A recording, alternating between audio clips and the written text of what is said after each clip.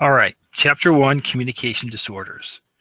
Chances are someone you know has a communication disorder. How would your life differ if you had a communication disorder? What if you woke up tomorrow and you stuttered, or you woke up tomorrow and had a voice disorder, or a language disorder, a central auditory processing disorder, right? What if, heaven forbid, you had a stroke today, or you got into a car accident, right? How would that communication disorder make your life different? On the flip side, if you currently have a communication disorder, how would your life change if you did not have the disorder? If you woke up tomorrow and you no longer stuttered, no longer had a language disorder, had a voice disorder, had a hearing disorder, had a central auditory processing disorder, what would be different if you didn't have those things? Would it be great? Would you feel like you lost a part of yourself? Would it be disorienting? Communication has such a profound impact on ourselves, our lives, that it can really change us for the better and sometimes for the worse to have a communication disorder. All right. So before we talk about disorders, right, we got to talk about what is communication. There are a couple different definitions: to care, share, and connect with each other. All right, so the idea of connecting with somebody or multiple people. The transmission of thoughts or feelings from the mind of a speaker to the mind of a listener, right? So we've got at least two people involved here. We've got to have at least someone transmitting and somebody receiving. All means by which information is transmitted between a sender and a receiver. So you got to have at least two people, sometimes a lot. And it's a way of connecting and sharing information with each other. Right? We've got three main communication purposes: to request, to reject, and to comment. Right? To request is, can I have that? I want that. Give that to me, please. To reject, I don't want that. I don't think that's a good idea. I don't think we should do that. I really disagree with you. And everything else is pretty much a comment. We've got to have at least one sender and one receiver of information, right? Sometimes we can have a lot of people talking together, but you got to have at least one of each to have communication. Communication processes, we've got to have formulation, transmission, reception, and comprehension. Formulation is the organization of one's thoughts or ideas. Transmission is conveying ideas to another, and this can be through speaking, through sign language, through gesturing, through writing. We've got to have reception, right? We've got to be able to receive the information. So we've either got to have hearing or vision or something to help us receive it. And then finally, we've got to have comprehension, right? We've got to have some ability to understand and organize that message. So if I'm speaking in English and only know English, and the person I'm talking to only speaks Spanish and only knows Spanish, there's no comprehension, right? I've had an idea, I've transmitted it, he's received it, but there's no comprehension going on because you can't understand and organize a language you don't know, right?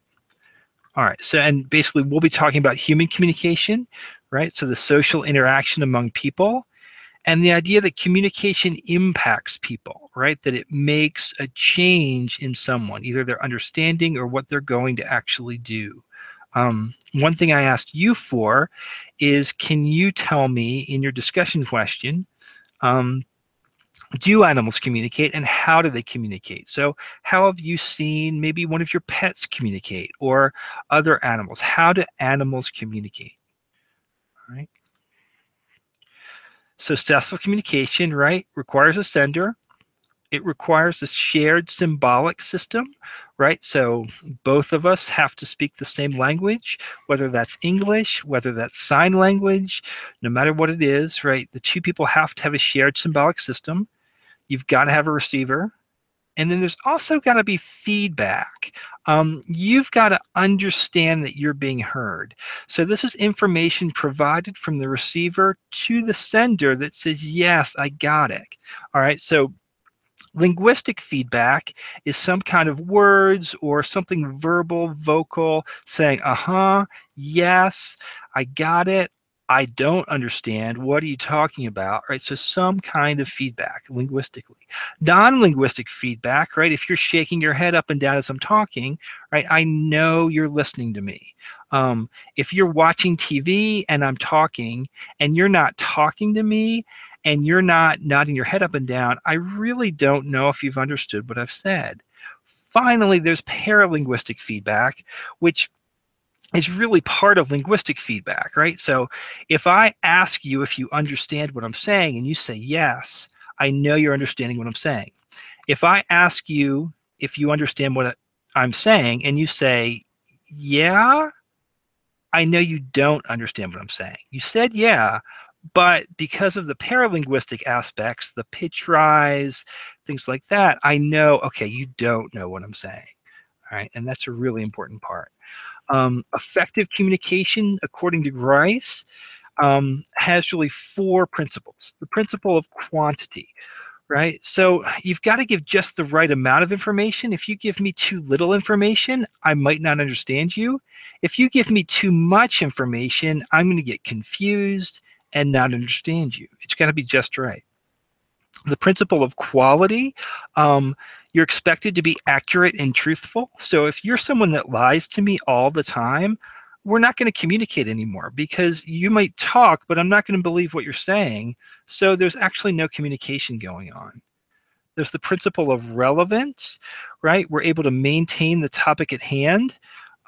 So if you're trying to ask me a question about the chapter 1 material and I start telling you a story about my grandfather, that's not relevant. It's not helpful. It doesn't improve communication. It doesn't move our conversation forward at all. And then finally, there's the principle of manner. Are we going at the right pace? Are we taking pauses?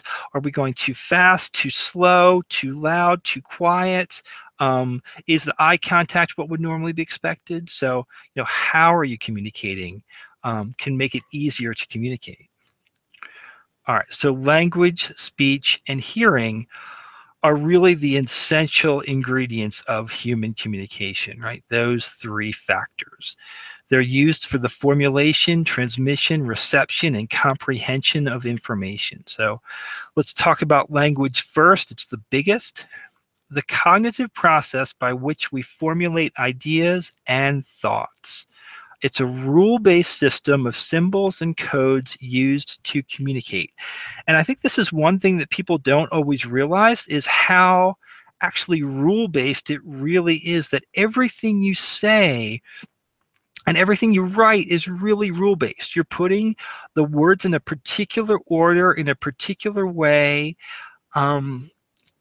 and that, right, we always have to call a chair a chair. I can't call a chair a soda. Right, we have to call things the same thing every time and put them in a rule-based order, or it doesn't make sense.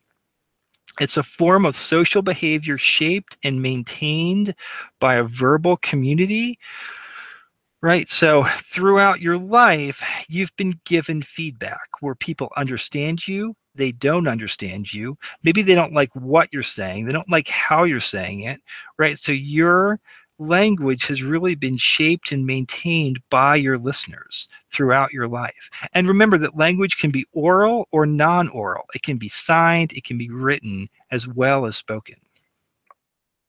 Language is a socially shared code that uses a conventional system of arbitrary symbols, right? Everything we say is totally arbitrary. We call a chair just because someone once did 1,000 years ago, right? There's no real reason for that. And we put words in an order, in an exact order, just because we do, right? In English, we usually put the adjective before the noun. In Spanish, often the adjective goes after the noun. There's no real reason. We just do it. It's what we do. It's an arbitrary symbols and really arbitrary order to represent ideas about the world that are meaningful to self and others.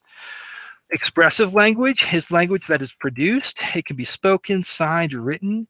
Receptive language is language that is understood, listening and comprehending.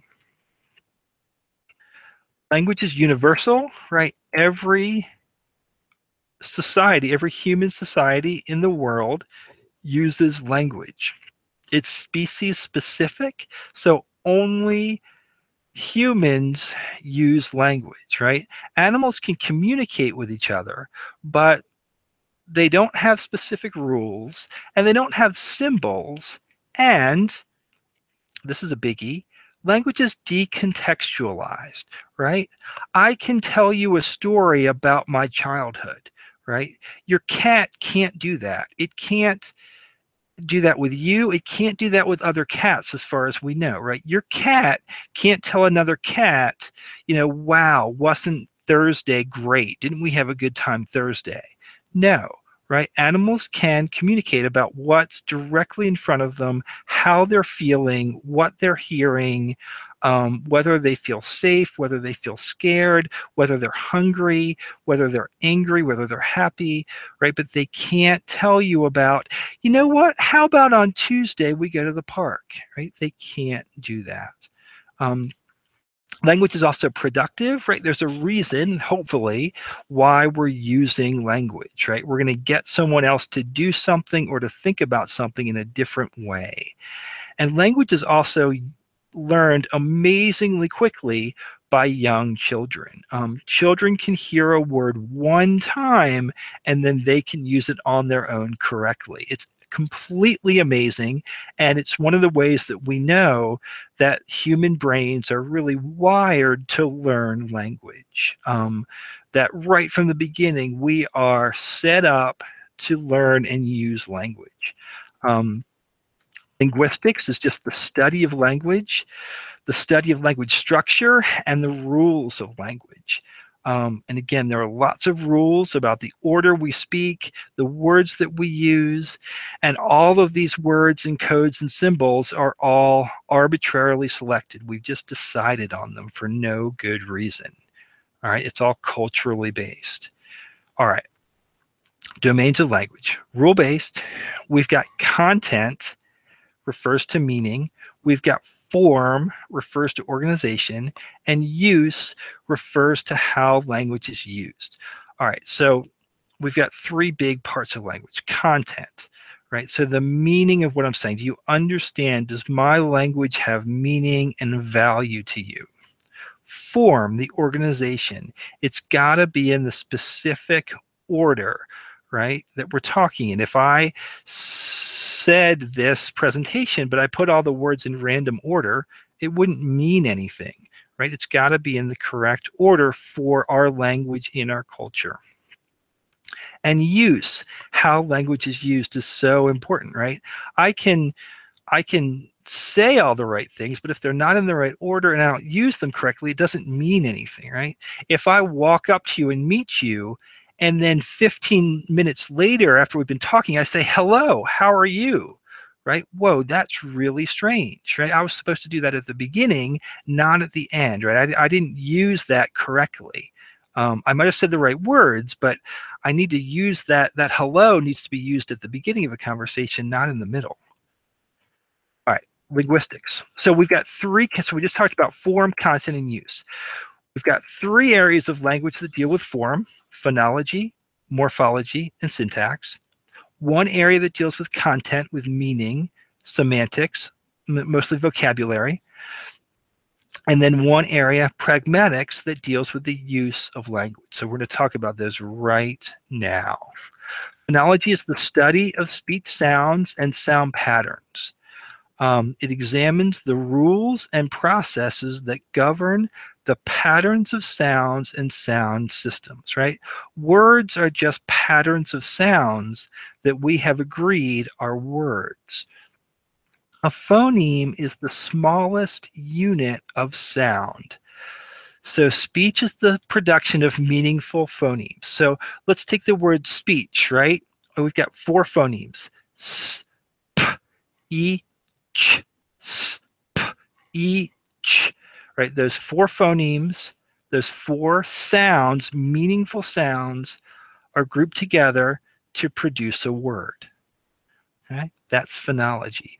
Morphology is the smallest meaningful units of language, right? So a phoneme is a meaningful sound, right? But s doesn't have any meaning.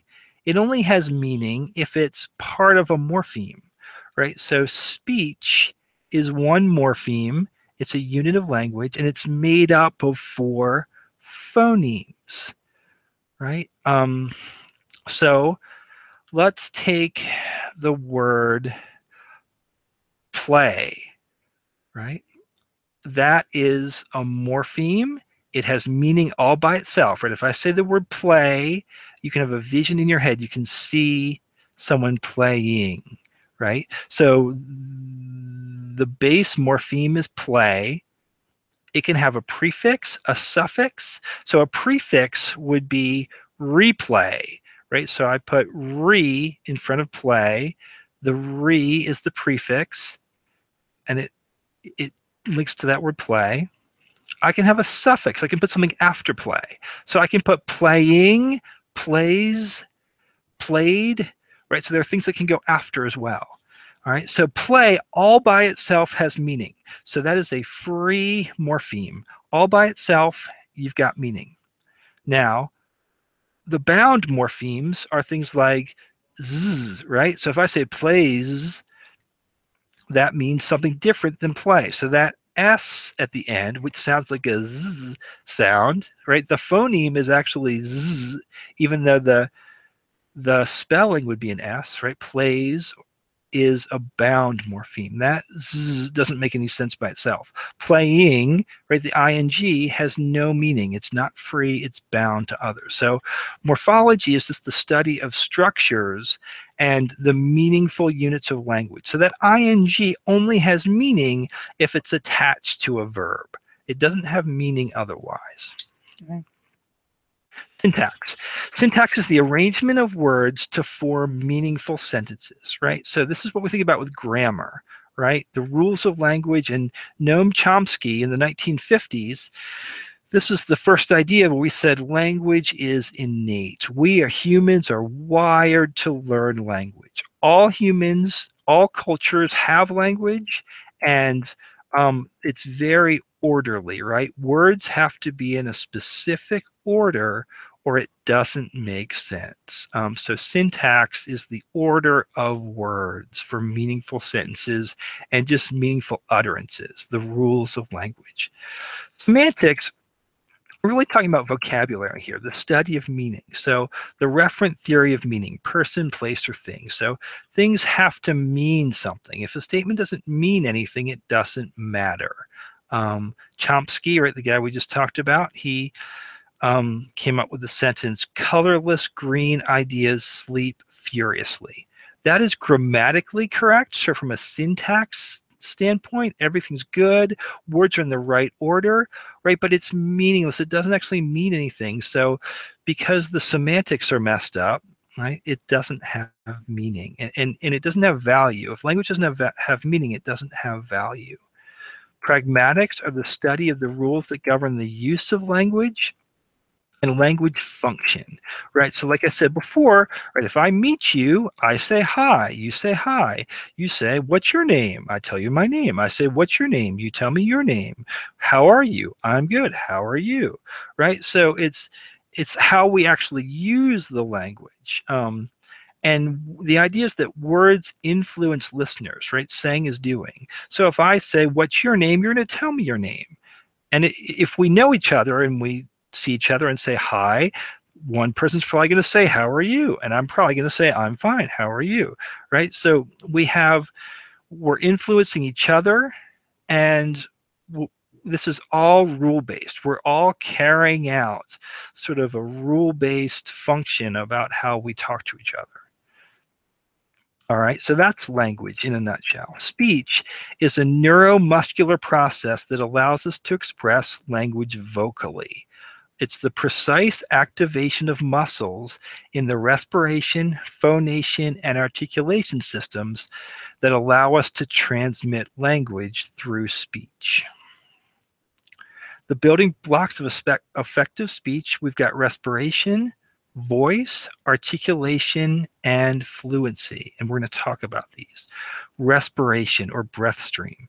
Speech always begins at exhalation, right? We don't talk at inhalation. We always talk at exhalation. An inability to produce or maintain a strong, stable breath stream can result in disordered speech, right? So if I really have a hard time getting more than, if I've got short, strangled, difficult breaths, right, that's going to really impede my communication ability. Voice quality is really important. A breathy, hoarse, broken, nasal voice can impact communication and the comfort of the speaker. Sometimes it can be really painful to have vocal folds that are either injured, or maybe there's something on them or something impacting them. They not only don't sound good, but it can be painful as well. Loudness, intensity, and pitch are also really important, right? So if I'm not able to speak at a very loud intensity, right, that's going to impact communication. If I did this entire presentation at a really high pitch, you'd probably have a really hard time paying attention to what I was saying. Articulation is the movement of the speech mechanism to produce the sounds of speech. So structures such as the soft palate, the tongue, and lips create the sounds of speech. All right, that's really important, right? So if I have breath and I have voicing, right,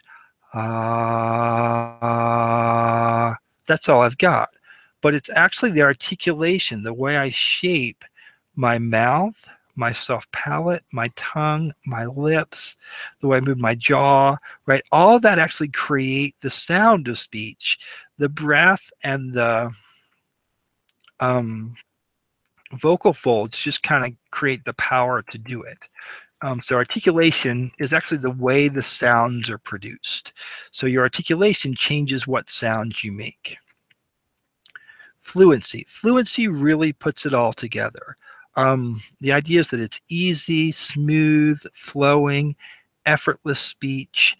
Continuity is really important, right? So speech that has a lot of hesitations, interjections, repetitions, prolongations, is going to be effortful for the speaker to produce. It's going to be difficult for the listener to understand. And people that talk really, really fast or really, really slow, that's going to impact communication as well. Finally, right, we've got hearing or audition, the perception of sound. And if we've got speech, we're talking about half of communication, right? You can talk, but if someone doesn't hear you, it doesn't matter. Hearing involves the awareness of sound, right? So, okay, I can hear something. And then two, the ability to distinguish among sounds, right? If I just hear something, but I'm not able to hear the difference between speech sounds, I'm not going to be able to understand what you're saying. And then to be able to process that information really rapidly in real time as we're talking to each other. Acoustics is the study of sound and how sound gets from one place to another. So if you're sitting in front of me, right, there's a sound source vibration. So I'm going to use my vocal folds to make sound. And my vocal folds are going to vibrate, and that's going to turn into the vibration of the air particles. Your ear then, those vibrating ear particles are going to go into your ear. You're going to sense that and hear it.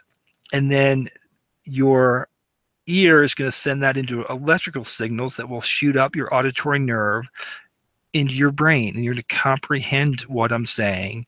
And once we get comprehension, then we get understanding of speech.